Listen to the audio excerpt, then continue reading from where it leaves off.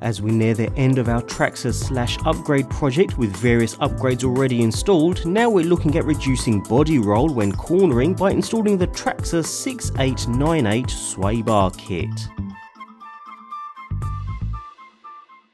Along with the various upgrades already bolted onto our Slash 4x4, the sway bar kit should help when cornering, helping to reduce body roll and keeping the wheels planted to the ground. Within the kit you'll find two sets of sway bars, thinner silver bars used for rougher surfaces with low traction, and slightly thicker black bars used for smoother surfaces with higher traction. Also included are two sets of linkage arms, as well as 4 screws.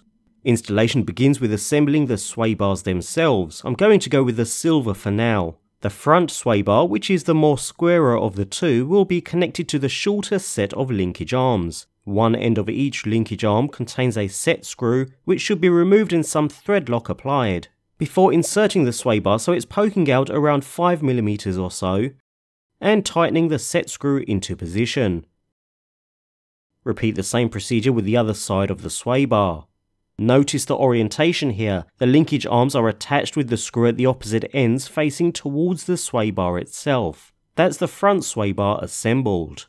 And it's a similar procedure with the rear, connecting either end to the longer linkage arms, remembering to add thread lock of course.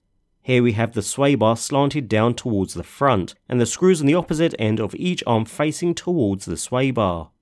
With both sway bars now assembled, we can proceed to attach them to the vehicle. We'll start with the front end. The sway bar sits on the inside of the vehicle with both linkage arms reaching around the front shock tower and down towards the A-arms. These can be installed into the pre-existing holes in either A-arm, almost like Traxxas knew you'd be installing the sway bar kit. As we're going into plastic, it's advisable to screw in by hand and not over tighten. Once in place, insert 2 of the 4 supplied screws into the chassis front end, keeping the sway bar securely in its notch.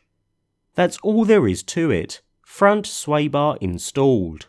It's a similar story with the rear, although a little more fiddly. The sway bar sits on the outside here with the 2 remaining screws holding it in place, while the linkage arms reach to the inside where pre-existing holes are waiting for the arms to be attached. It's a little fiddly but easier if you temporarily remove one of the shock screws, resulting in the A-arm dropping far enough to get to the linkage screw, after which you can reattach the shocks.